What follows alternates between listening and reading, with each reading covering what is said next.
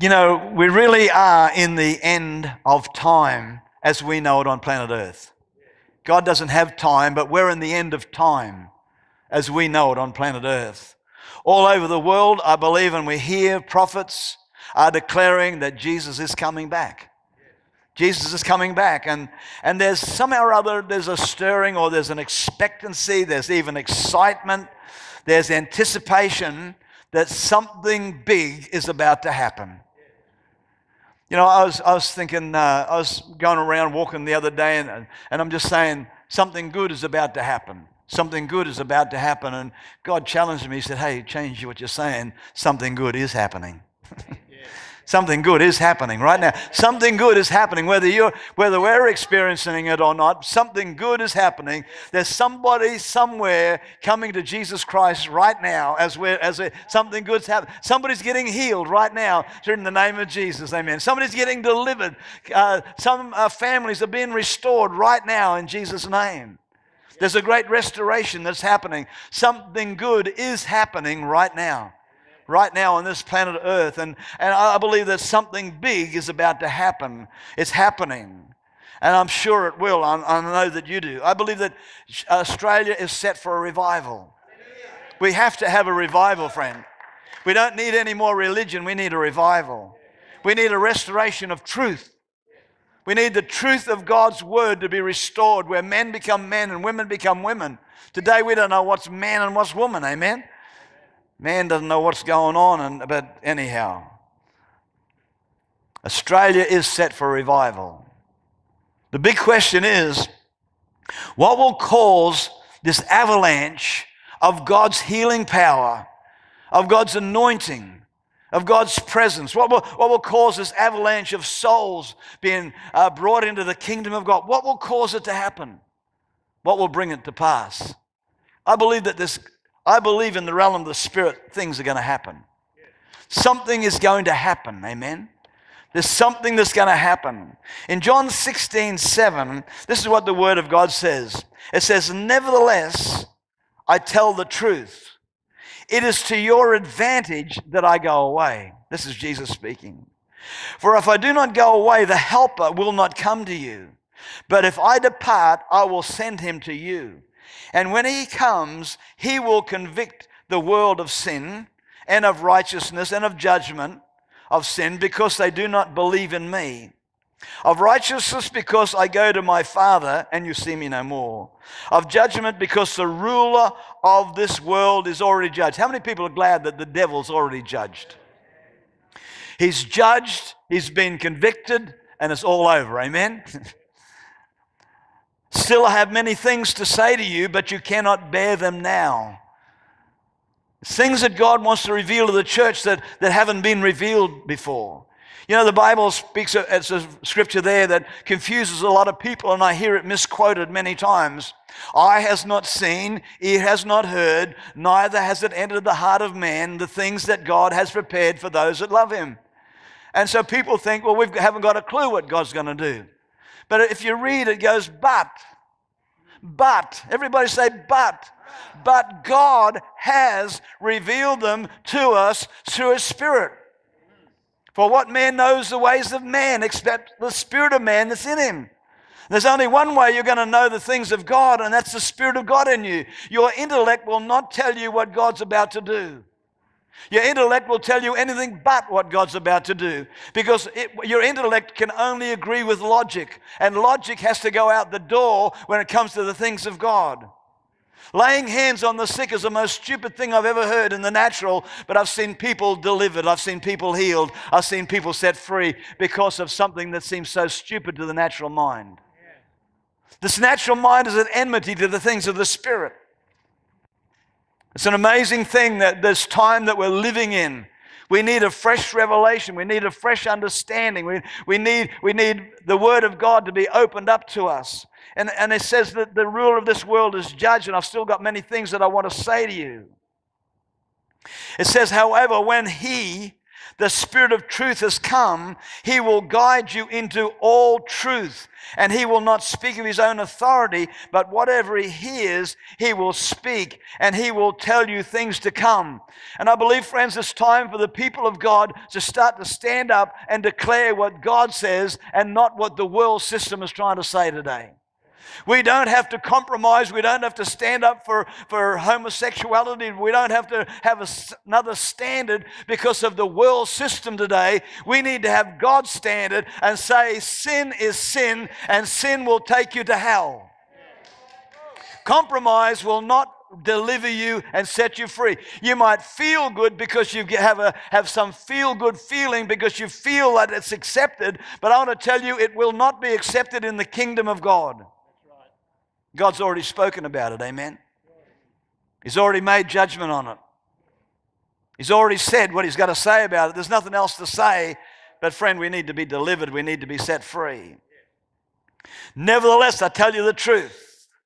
In John 14:16, it says this. It says, and I will pray the Father, and he will give you another helper. Another helper, amen. How many people are glad about the helper? That he may abide with you forever. You see, doctrines and philosophies and traditions today say that the Holy Spirit outpouring went out with the disciples. My Bible says that he's going to stay with me forever. He said, it's better for you if I go, because if I go, I'm going to send the helper. I'm going to send one. And then he speaks to us. He says that when he comes, he's going to lead us and guide us into all truth. Amen. And he's going to abide with us forever and ever and ever and ever. I don't know about you, but that's worth a shout. Amen. That's worth a shout. He's going to stay with us forever and ever. He will never, ever leave me nor forsake me. He's going to stay with me. He's going to abide with me. I thank God for that. I thank God will do that. And I will pray the Father, and he will give you another helper, that he may abide with you forever, the Spirit of truth. Thank God we have a helper. Thank God we've got a comforter, amen. Thank God we've got somebody that wants to lead us and guide us into all truth. What an amazing thing that is. In Acts chapter 1, verse 4, this is what the Bible says, and being assembled together with them, he commanded them not to depart from Jerusalem, but to wait for the promise of the Father, which he said, you have heard of me. But John truly baptized you with water, but you shall be baptized with the Holy Spirit not many days from now. Wait, tarry, wait. You know what? The church has learned to wait and wait and wait and wait. If you talk to so many people, they're all waiting. They're all waiting for something. We are good waiters. We are good tarriers, amen. But I got news. The Holy Ghost has come, hallelujah. We don't have to wait anymore, amen. But now the Holy Ghost is here, and he's been outpoured, and he wants to lead us and he wants to guide us, but we're still waiting. Well, I don't know what we're waiting for. Some supernatural manifestation perhaps, some sign in the sky, writing in the clouds. I don't know, an appearance of an angel. Whenever I found that an angel turned up or Jesus turned up, the people were terrified. I know. Sometimes I'm praying on my own in the shed and in the dark and that. It's a bit late and I'm praying. I say, no, don't worry about coming. It's okay. I just accept it by faith because I know if you really showed up, I'd most likely drop dead. You know what I mean? Praise God, he'd be there to raise me up. Wouldn't be dead for long. We've learned to wait and wait and wait. But you see, praise God that the book of Acts, in Acts chapter 2, verse 1, let me just read this to you. And it says, and when the day of Pentecost had fully come. Everybody say fully. When the day of Pentecost had fully come. I want to tell you, the day of Pentecost has fully come, amen? Fully come. He just didn't give us a trickle. He just didn't give us a little dab. He just didn't give us a little bit. He gave us the whole package, amen. The whole deal. What an amazing thing that the Spirit of God, when the day of Pentecost had fully come, they were all in one place, in one accord. And it says that there was something that happened. Just read on. It's an amazing passage of Scripture. I know we've read it thousands of times. And when the day of Pentecost had fully come, they were all in one accord, in one place. And suddenly there came a sound from heaven as of a rushing mighty wind, and it filled the whole house where they were sitting. Friend, I'm talking about an outpouring of the Spirit that has already come. There was a great sound. Something came from heaven. And I don't know about you, but this human person down here, just like the disciples who are going through life in a negative state, wondering what was going to happen, just like you were saying today about their Lord had been crucified. The disciples weren't too sure what was going on. They weren't really, they were thinking, man, there's a lynch mob there, they're going to crucify us as well. They're going to get with us. They didn't know whether they were coming or going. But I want to tell you, something from heaven came and touched these human beings. I want to tell you today, each and every one of us, if you've been baptized in the Holy Ghost, there's something in you that this world cannot contain. There's something on the inside of you that no devil can stop. I want to tell you, it's the mighty Holy Spirit power. Something from heaven came into my life. I am no longer a natural man. I'm no longer a mere man. I today am a man filled with the Holy Ghost and with power. Hallelujah. You can say, you old proud thing. I want to tell you, you can say whatever you like about you, but I want to tell you, I'm going to declare today that greater is He that is within me than he that's within the world. It's not a time to shut up. It's a time to jump up. It's a time to shout. It's a time to declare. It's time to say that Jesus Christ is Lord. A lot of people don't want to do this. A lot of people just want some nice kosher things. Just make it comfortable. Well, I want to tell you, I want God to put a burr in your undie that'll cause you to rise up in Jesus' name. You get a burr in your underwear, I tell you what, you can't sit comfortable. You just got to find that burr, amen. You just got to get up, amen. Anybody ever had a burr in your undies? He commanded them to wait in Jerusalem for the promise, to wait, to tarry. The church has learned to do this, but now the day of Pentecost has fully come. They're all in one accord in one place, and suddenly there came a sound from heaven as of a rushing mighty wind, and it filled the whole house. A rushing mighty wind. We hear of tornadoes. We hear of all these sort of things that go on. But friend, this wasn't just some little picnics. This wasn't just some little... I want to tell you, friends, the whole place would have been shaken. The whole place, it would have been alive and electric with the presence of God. You know what? We can experience that today. If only we just let ourselves go, but oh, we're so reserved. Oh, Jesus. God's saying, would you shut up? Your prayers weary me. Will you get up off your blessed assurance and go out there and lay hands on somebody? You might find that I will heal them. You might find that I'll start doing something, but I can't do anything if you don't get up. There's got to be a getting up, amen. There's got to be a rising up. When the day of Pentecost had fully come, praise God, the waiting was over. They were waiting, yeah, they were tarrying, they were in this upper room, I don't know what they would have been talking about. Thomas was there. What do you think he was saying? Praise the Lord, everything's fine. No, he wouldn't have been saying that. They were there, but there was one thing, they were all accord. They were scared stiff. They needed God to help them. There was a cry that's going out, and I believe that there's a fresh cry that's beginning to go out from the church today. There's a rising up, there's a stirring, there's something that's beginning to cry out, God, God, send the fire, send the fire, send the mighty Holy Spirit again, touch us again. Raise us up, my God. The day of Pentecost, they were waiting, was over, and it still is over, amen. The Holy Spirit has arrived and He's still here. How many people know that He's still here? He hasn't gone to sleep. Every revival that's ever happened throughout ages is when men and women realized they didn't have to wait any longer. Can I say this? You don't have to wait any longer to get healed. But I will wait. We'll wait for when John Miller comes. Or we'll wait for when Benny Hinn comes to town. Or we'll wait for this, or you'll wait for that. And when he comes, friend, what happens? Nothing much happens.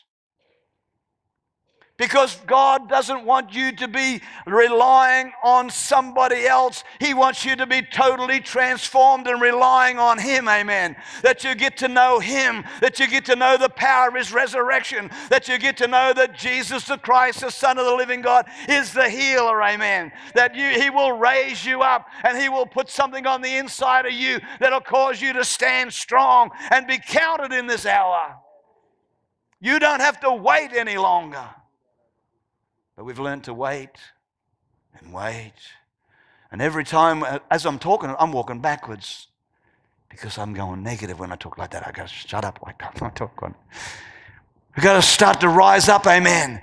We've got to start to speak what God says about Himself. We don't have to wait any longer. The comforter, the healer, the Holy Spirit is here now. And these people, when the Spirit of God got on them, and from going from that upper room experience there, where they were, I don't know what happened, but something from heaven got into their lives, and it totally transformed them, we know. And as Peter and as the rest of them, as they went out from there, it says, when this great sound occurred, a great multitude gathered around. Some of them were amazed, some were perplexed, some of them were being ridiculing and goodness knows what. But Peter stood in the midst and says, these men are not drunk as you suppose, seeing it is only the 9th hour or the 3rd hour, whatever it was. He said, but this is what was spoken by the prophet Joel. In the last day saith God, I will pour out of my Spirit upon all flesh. Hallelujah. This is an outpouring of the Spirit of God.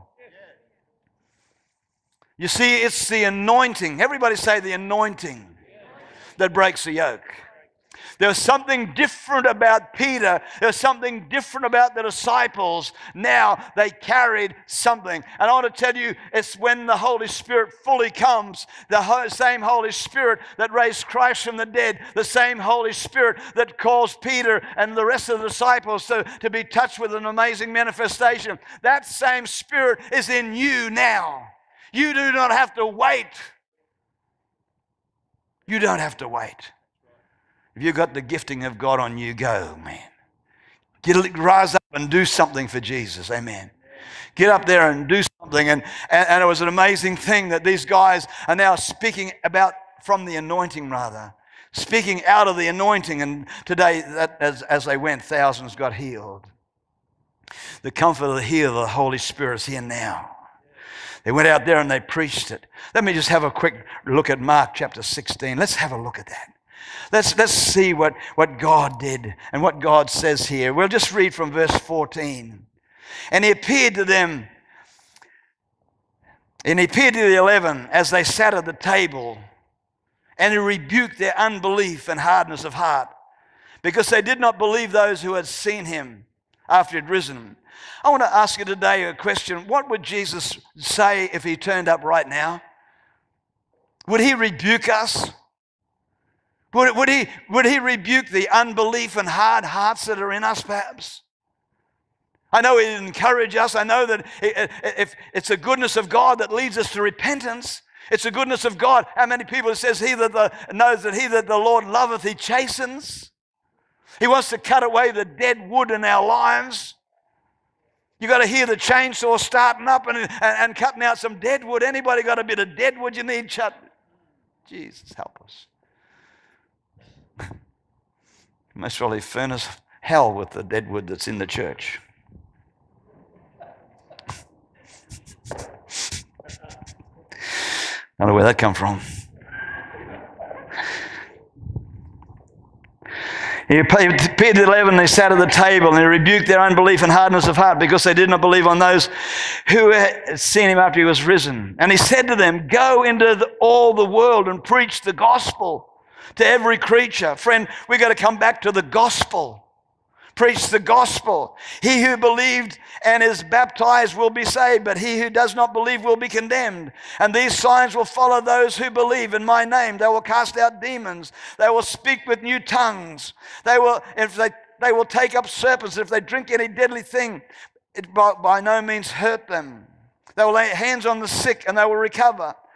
So then, after the Lord had spoken to them, he was received up into heaven and sat down at the right hand of God. And they went out and preached everywhere, the Lord working with them and confirming the word through the accompanying signs. Father God, let there be a people that will rise up, that will go out and speak your word and preach your word with boldness. Let there be accompanying signs following in Jesus' name, healing the sick and casting out devils, whatever it is, God. Amen. Let there be, amen. How many people say amen to that? Amen, amen and amen and amen and amen. Wonder what he would say to us today. When Pentecost had fully come, the disciples were in this upper room, and there was a sound of a mighty rushing wind, and it filled the whole place where they were sitting. There was divided tongues of fire sat upon each of them, and they began to speak with other tongues as the Spirit gave them utterance. And after this great phenomenon, after this great experience that they had, they just continued to sit. They just continued to sit. I said, well, that was all right, eh? That was nice. No, by the hair of my chinny chin chin. That's not what they did, amen. They went out from there, amen. Friend, we've made church. It's not what God wanted, amen. This is where we come and get excited and worship. And man, you know what? We it doesn't matter what's happening back there. It's what's happening here. We should just be able to throw our hands up and worship the King and love on him, amen. Doesn't matter whether you're in tune, out of tune, or no tune. Somewhere or other, God gets it between here and there and makes it sound okay. It's got to be, because I've sat beside some of you and some of me. But somehow or other it says that God loves the praises of his people. He inhabits the praises of his people. He loves it, amen, and that's what he's about. We've just got to get rid of some of the stuff today. Unless you got this, unless you got that, unless you got comfy seats, unless you got, man, I was talking to a guy the other day, and I was talking about a church, and I said about the church, and he said, it's safe. I thought, what's a safe church? What is a safe church? You really got me thinking. It's safe. You're not going to get challenged. Not here, amen? How many people get challenged here? Yeah. The burr, you feel a burr, oh dear, oh, the burr in the under. You got to get up. You got to shake something. You got to see. They just didn't sit there. They went out. You see, if you're waiting for a bus, and the bus comes, and the driver opens up the door, you don't look at him and say, "It's okay, I'm waiting." Eh? That person would ring somebody up and say, you better come, there's somebody out here that needs a bit of attention. But see, that's what we do at the church. God says, it's got a door that's wide open. He says, come on in. But we're still waiting. And for the love of me, I don't know what we're waiting for. Because if it turns up, we won't recognize it. Because we really don't know what we're waiting for, but we're waiting for something. If somebody could tell me what we're waiting for, the wait would be a lot better. But I don't know what we're waiting for. Do you? Has anybody got a clue what we're waiting for? The bus is pulled up. The door's open. He says, come on in. No, thank you. I'm waiting. What for? The next bus? No, I don't think so. I don't know. But I'll know when it comes. Oh, shakabundi. We've got to get rid of some religious stuff, haven't we? Eh?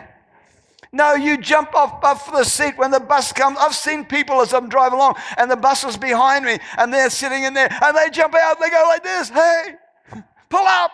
And the bus pulls up, opens the door, and they jump in and say, he said, where you going? I'm going where you're going. How many people want to go where God's going? Get on the bus. Dear Jesus. I can imagine what my friend's going to talk about me. Doug, it's okay. It's all right, Doug.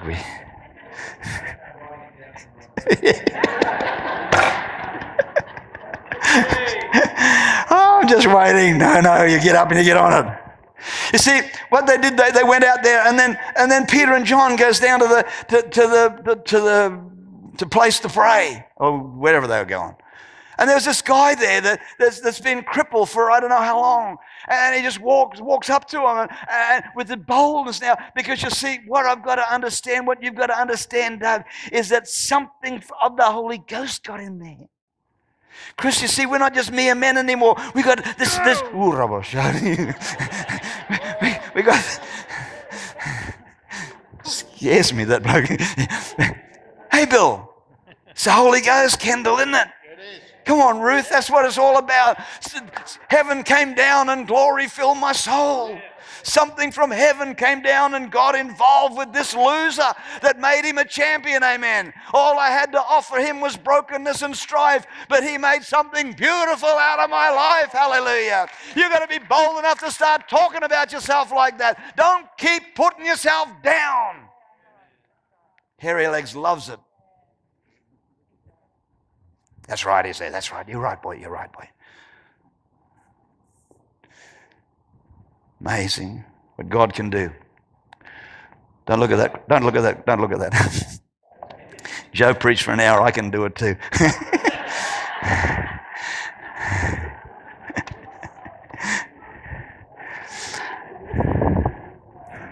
See, we receive power to become witnesses, not to be watchers. All the revivers of old did exactly this. In Acts chapter 2:4, and they were all when they were all there, they were all filled with the Holy Spirit and began to speak with other tongues as the Spirit gave them utterance. My desire for this church is that we're all filled with the Holy Spirit. To be filled with the Holy Spirit, amen. Why don't you throw up your hands right now and say, Lord, fill me afresh. It's okay to do that. It's okay to say, I want a fresh and filling, Lord. You see, if you're empty, you just go and get filled again. Amen? I don't know about you, but if you're out there working in the kingdom, if you're out there doing something, there's times there you're going to feel empty. Because you're pouring yourself out of my innermost being. The Bible says will flow rivers of living water. This spake he of the Spirit. And so you're out there and you're pouring yourself out and you're pouring yourself out and you're pouring yourself out and you get empty. Sometimes you feel a bit empty, and that's when old Hairy Legs comes in and gives you a wallop up the side of the head. But I want to tell you, friends, that's a time to get filled again. Get filled again, amen. Fill me again, Jesus. Fill me. Keep me topped up. Keep me filled with the Spirit of God. Are all filled with the Holy Spirit and began to speak with other tongues. Malachi 4, 5 and 6, speaking of end times, it says, Behold, I will send Elijah, the prophet, before the coming of the great and dreadful day of the Lord. And he will turn the hearts of the fathers to the children, and the hearts of the children to their fathers, lest I come and strike the earth with a curse. I want to tell you, friends, there's a lot of fathers in this house. There's a lot of mothers and fathers in this house that I believe that your best days are ahead of you. I'm not just talking religious talk here. I'm not just trying to puff you up. I'm not just trying to make you feel good. But I want to tell you, you are not in this house for just so that you can sit in there so your bunions can grow. I want to tell you your best days are ahead of you. I want to tell you there are fathers and mothers in this church that God is going to raise up, and you're going to find young people are going to sit at your feet, and you're going to be able to speak the wisdom of God into their lives. You're going to help them from going over walls and tragedies, and you're going to stop them from being messed up and goodness knows what else, because somebody cares for them. I do believe today in mothers and fathers being raised up. God is going to do something by His Spirit in this end time. I want to tell you, there's been a gulf that's been separated by people, because we see a kid there that's got earrings in both ears and holes there that you could shoot peas through, and they got, tattoos on them. But friend, I want to tell you, there's not too many squeaky cleans like that, like us. Unscathed little people.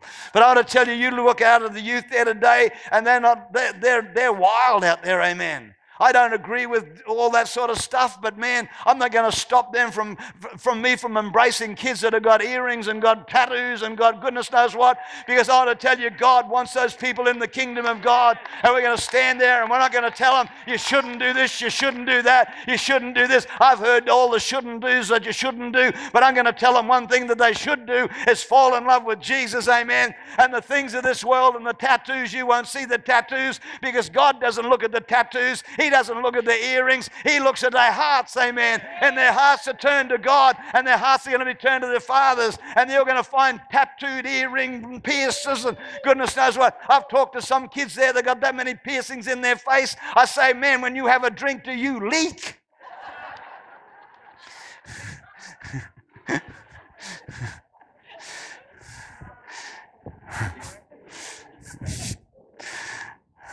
I tell you what, there's a lot more Christians that leak. The Spirit of God leaks out of us. Matthew, Mark, Luke, and John, the four Gospels tell us an amazing story of a Savior who came to save and to release. Amen. Show us what was available to mankind. Jesus came as a man. He worked with that under that authority. And this is what he said to us. He said, this is the way, walk ye in it. He said, these things that I do, you shall do also. And even greater things than this shall you do. He showed us how to have victory over the lies of Satan and every attack that he will bring against you. And it's very, very simple. It is written. It is written. Amen. God's given us an answer for everything that the enemy would ever throw at us. As a new Christian, all I did was I read the four Gospels. I got to know Jesus the Christ. You must have a personal relationship with the Lord. You got to fall in love with Him. To love Him is to know Him is to love Him. Amen. Fall in love with Him. And comes the book of Acts, the outworking of the person of the Holy Spirit, in the lives of a human. The outworking. Remember, he said, it's better for you if I go, because when I go, I'm going to send you another helper. It's amazing to be filled with the Spirit. Turn to somebody and say, I'm filled with the Spirit. Spirit of God. Acts 1:8 says, you shall receive power when the Holy Ghost has come upon you. Acts 2:1 talks about a sound that came from heaven. When the disciples were in any need, the mighty Holy Spirit came and helped them. It's always an answer. God wants to come and show us things that we do not know. Friend, I want to tell you, it's a time for war. It's a time to war. I got that many pages still here, but hallelujah. I'm going to go to the end. How about we stand to our feet? How about you come out here and grab that shofar?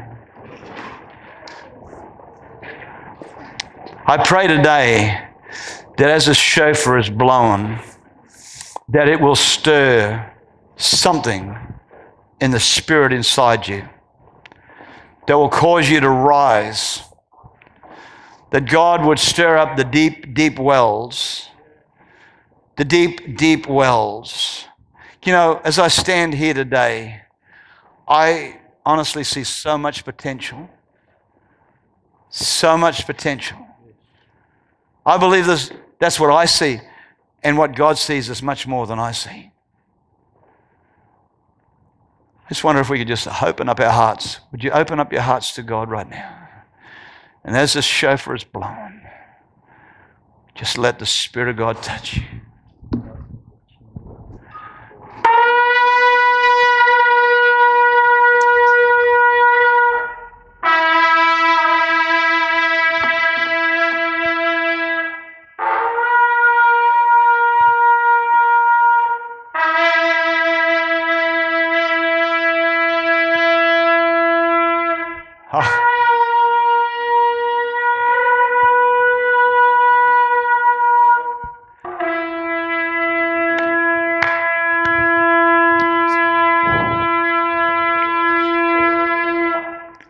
Holy Ghost, amen.